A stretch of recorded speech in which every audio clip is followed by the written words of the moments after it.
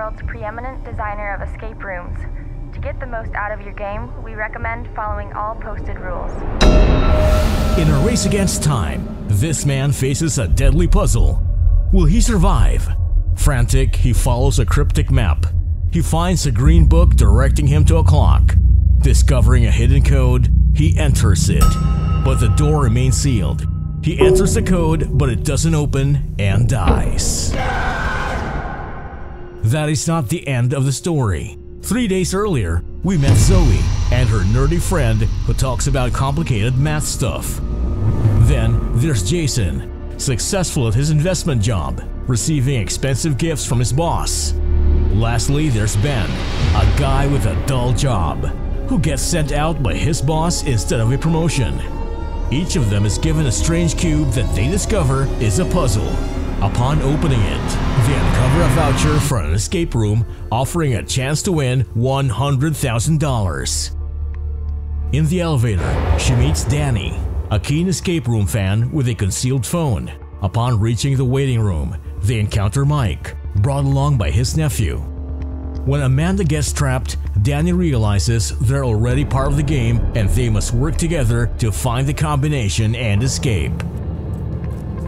The torments begin as they find out that their lives are about to be at risk. They have found that the secretary is not human, but a recorded machine. Just as they begin to process this revelation, a call instructs them to obey the rules, plunging them deeper into the nightmare. The room temperature turns into boiling point, blinds sealing shut, heaters blazing, trapping them in a deadly inferno. Amanda's skin sears with burns, a cruel reminder of the danger they face. Desperation sets in as they search for an escape route, their senses heightened by fear.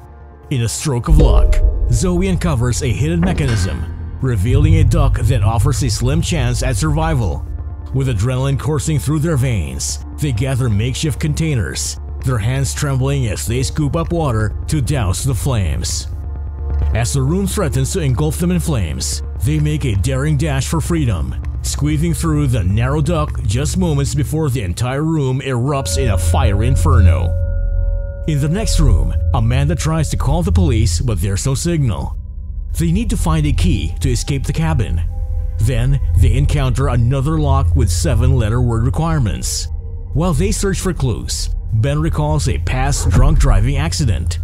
After a thorough search, they find the word to unlock the door and exit the cabin. However, it's snowing outside, and the wooden door closes shut. They consider breaking the glass windows, but it's too cold, so they continue their search for more clues. Jason stumbles upon a mysterious lock, while Zoe uncovers a cryptic message hinting that true north is a lie.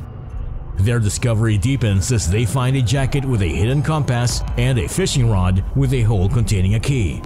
With quick thinking, they use a magnet to retrieve an ice cube with the key inside.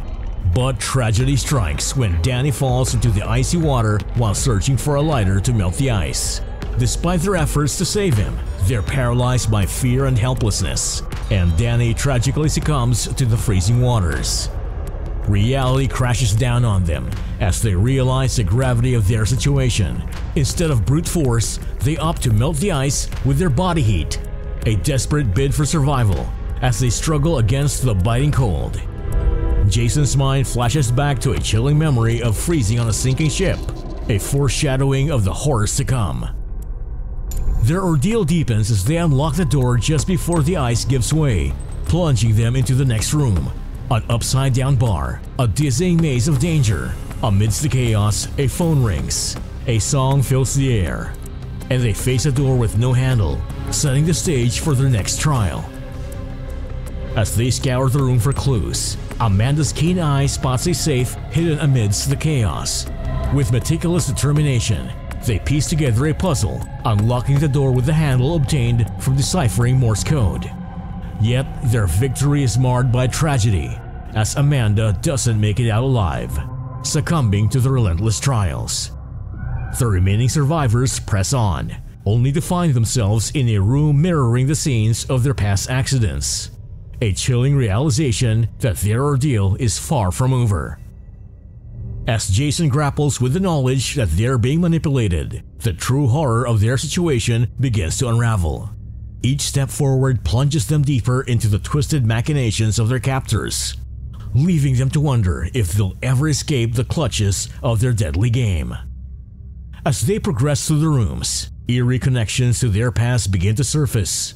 The song playing in the bar triggers memories of tragic accidents: Ben's friend swimming away, Jason's boat sinking, and Danny's family dying in a carbon monoxide lake.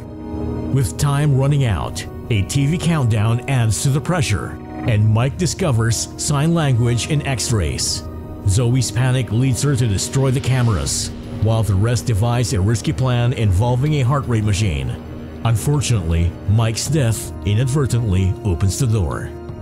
In the fifth room, tensions rise as Ben accuses Jason of his friend's death in the shipwreck. Despite Jason's confession, they focus on finding clues, leading to a struggle over an antidote. Jason's fatal injury complicates matters, leaving Ben to proceed alone. In the final room, Ben faces off against the Game Master, ultimately emerging victorious. However, the victory is short-lived, as the police investigation reveals disturbing truths. Zoe realizes they're still part of the game, plunging them into another terrifying ordeal. Months later, they reunite, haunted by the events. Zoe uncovers a sinister plot involving the deaths of their companions, leading them to Manhattan. The plane journey takes a terrifying turn, revealing a shocking twist. They're trapped in another escape room, testing their survival once again, and thus the chilling saga of the escape rooms continues. We're ready for game time.